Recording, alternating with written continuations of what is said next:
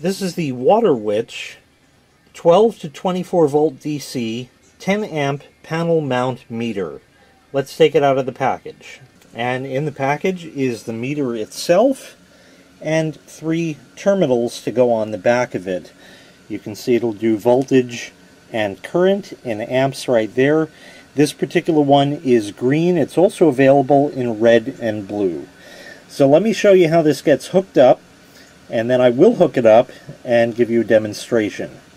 It fits a 1-inch hole, and you see there's a locking ring here that you can unscrew all the way to take off to put it in the hole that you've drilled, and then of course it'll tighten up from behind like that. There are no instructions included with this, but I've got you covered. It's very simple. If you look right over here, there's a plus, and over here is a minus mark. So you put your voltage here, your positive here, your negative here, and then the load, or the device that you want to measure the current off of, comes off of this terminal. This is the negative terminal for the load. So you connect the positive terminal. You can connect right back to here, because that is the positive that you're connecting to, or really it's better to go back to the source itself and connect from there. And then this would connect to the negative lead of your load. So once again, it is marked there, plus on the right side, minus on the left, and the center is your negative of your load. Let me get this hooked up now. Okay, right over here I have one of these jump start packs, as you see, with the battery clamps. It's 12 volts. And on the positive, I've just connected a wire from there and the negative to the negative. I have not hooked a load up at this point yet. The battery jump starter has a switch on it, which I'm going to turn on. And you can use this just as a voltmeter if that's all you want. The current is just going to read 0 if nothing is hooked to it, but that's perfectly fine. So I'll turn it on,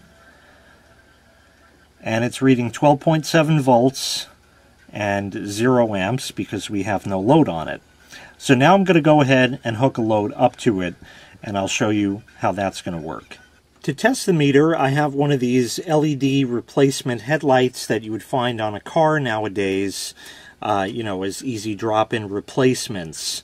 I have the wires hooked up to the connector on there, and you will notice, if I set that aside for a moment, that I have the positive from it coming back to my positive lead.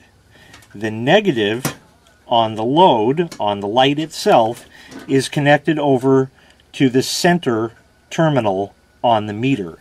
So I'll set the light out of frame so it won't really interfere with the video.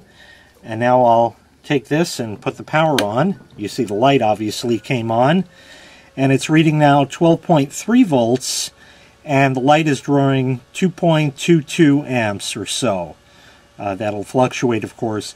Now obviously you're not just going to have one light on, so this would be about double that. And the current is going to change a little bit as it sort of warms up and gets up to temperature, and it'll vary throughout its operating time. So now it's down to 2.19 amps. You can effectively double that because you will have 2 headlights if that's what you were testing in this case.